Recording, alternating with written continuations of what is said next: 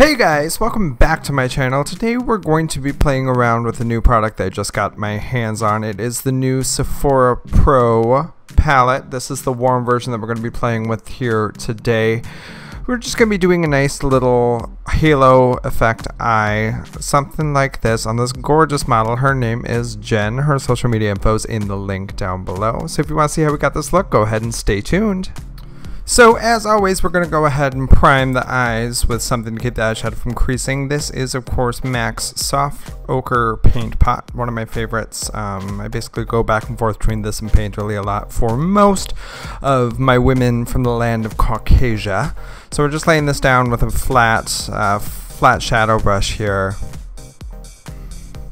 Next we're going to go in with this first shade. This is Sand, again from that warm version of the Sephora Pro palette. And we're just going to take this on a MAC 239, just kind of pat it all over the lid, just really focusing it in the center, trying to build up that intensity as much as possible.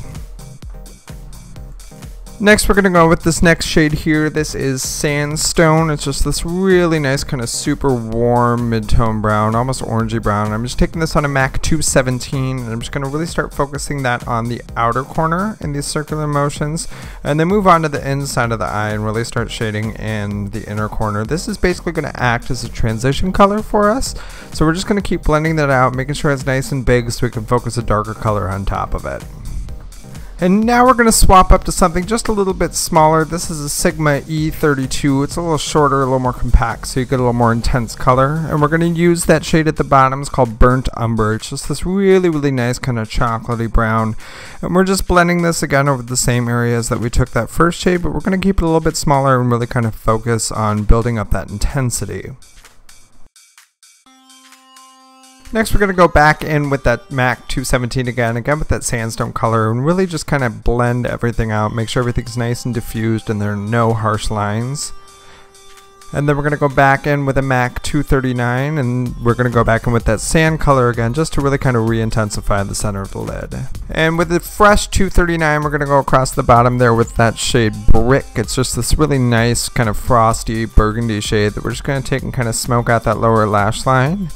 And then we're going to swap up for a 219 and we're going to go in with the shade Bronze, just to kind of punch up a little gold moment in the corner there. And then we're going to go ahead and line that lower waterline. This is Feline. It's the Feline pencil by MAC, one of my all-time favorite black pencils. I use it on just about everybody. And we're just going right in between those lashes, trying to smudge everything out, going back in with that 239, trying to help kind of just build up that intensity right on that waterline there. And you can pick up a little extra product from the pencil like so, just to kind of blend everything out a little more.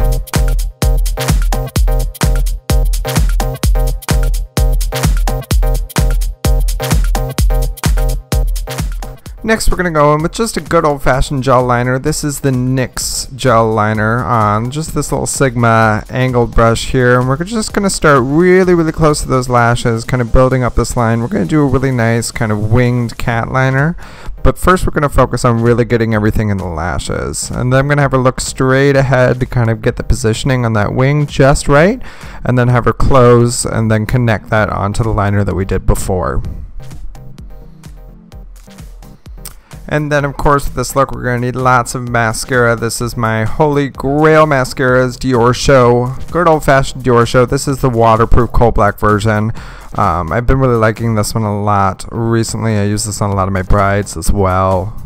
And then we're just going to go in with some good old-fashioned Ardell Demi-Wispies, just to get some nice intensity on top, and then finish off with a nice coat of mascara on those bottom lashes. Next we're going to be playing with this new little goodie I got my hands on today. It's this Sigma 3D HD Max Kabuki brush. I've got mixed opinions on it, but it blends really nicely, but it is kind of on the fluffy side.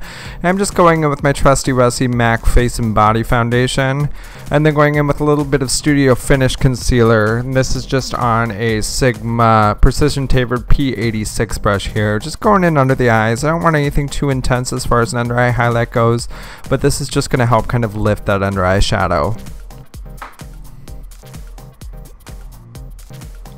And then we're just going to blend that all out again with that 3D HD Kabuki. I do like the way this fits under the eyes. I do, however, wish that there was a smaller version of this brush that was still nice and fluffy, but would fit the contours of the face a little better.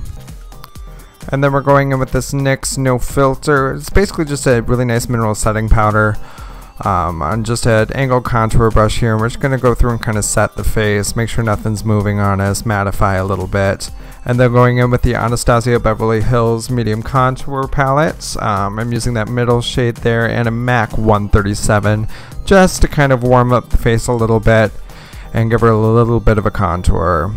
And for blush, we're using MAC. This is MAC's Melba blush on that exact same brush, just to kind of warm up the cheeks a little bit. I found this color works really well with that eye look that we did. Now we're just going to go in with MAC's Boldly Bare Lip Liner, really kind of focus on etching out the shape of that lip, and then we're going to fill it in just a little bit to act as kind of a base for the lipstick that we're going to apply on top. And then, of course, because I'm special and totally skipped over brows, we're going to skip up top and go in with, this is the Fling Eyebrow Pencil by MAC. Again, one of my favorites. Really just kind of focusing on emphasizing that shape.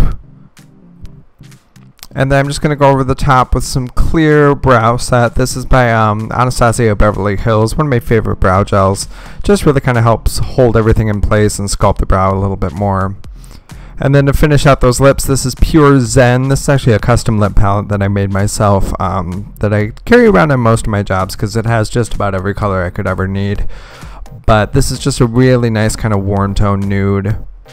And then I'm going to go ahead and set everything. This is the NYX Dewy Finish Setting Spray. It's been one of my favorites recently. It really helps kind of make sure everything lasts all day long, but it doesn't over mattify or get too heavy on the skin.